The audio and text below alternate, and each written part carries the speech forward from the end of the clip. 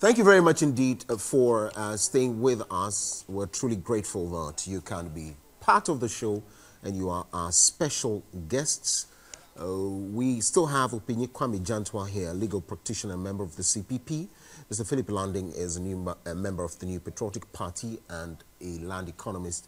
We were just eulogizing Professor Kwesi Boatway, who passed on, I think, last week? Saturday indeed. The news broke. I shouted, and someone in my house said, "What is it?" Because I believe Professor Kwesi Boatway and is it Kwame Pianim? Kwame Pianim or Pianim, the economist, yes. are two gentlemen who should have left this country. And we need them today. Yes. These, for me, and so I'll not allow Kwame Pianim to leave before I say this. I believe that he is a material that we should have had as a president in this country. And I don't know, but I shouted really. I said, "What happened?" I'm like, "No, this man is gone." He was my boss. Okay. When I was commissioner at NDPC. Okay. Yes, the boss of that. And boy, look at the profile. He's astute. Kwesi Boatway, when we were going through the documentation and discussing some of the things for the long-term national development plan, he would wait for everybody, he listen to everybody's point of view, everybody, all the commissioners, before he professed his own solutions. It was a pleasure working with him. He made you feel comfortable in his presence, comfortable and respected everyone on the committee. I mean, we have lost a very dignified person. These are the kind of people who can rule this country. These are the kind of people. Look, you talk about when PURC had their 50th anniversary, 25th anniversary. His statement alone about where the country is today, and he wasn't reading any script.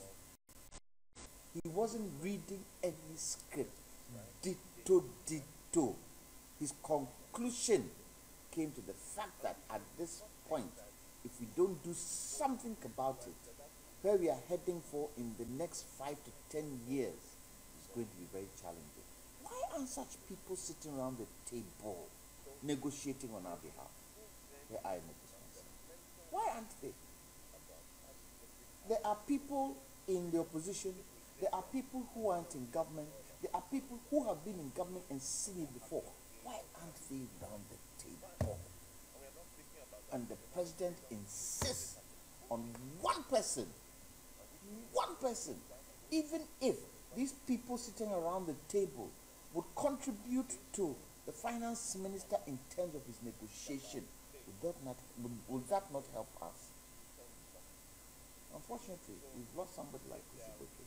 And we've got to a stage in this country where when it gets to a point, we should put partisanship aside and pick those from either party or from country to help rule this country, especially in situations like this.